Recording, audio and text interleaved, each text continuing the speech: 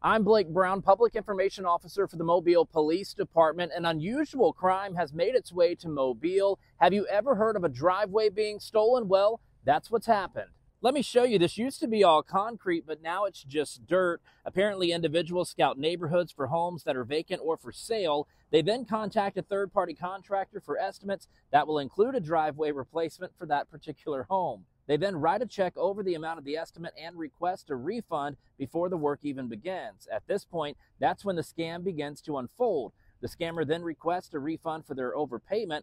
Once the individual refunds them, they become a victim as well, because the check that was written is no good and the scammer walks away with their money and the homeowner's driveway. Now, the victim does want to remain anonymous, but they do want you to be aware of this crime that's already happening in other parts of the country.